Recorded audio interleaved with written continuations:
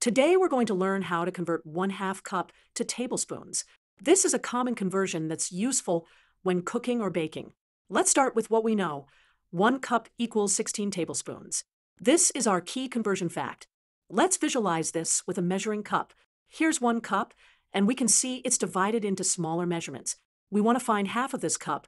To find how many tablespoons are in 1/2 cup, we need to multiply 16 tablespoons by 1/2. Let's write this out. 16 times 1/2. Let's visualize 16 tablespoons. Here are our 16 tablespoons, arranged in 2 rows of 8. When we take half of these, we'll be left with just 8 tablespoons. Let's solve this multiplication. 16 divided by 2 equals 8. So 1/2 cup equals 8 tablespoons. Here's another way to visualize our answer. 1/2 cup is the same as 8 tablespoons. These 8 tablespoons would fill exactly half of our measuring cup. So remember, when a recipe calls for 1/2 cup, you can use 8 tablespoons instead. This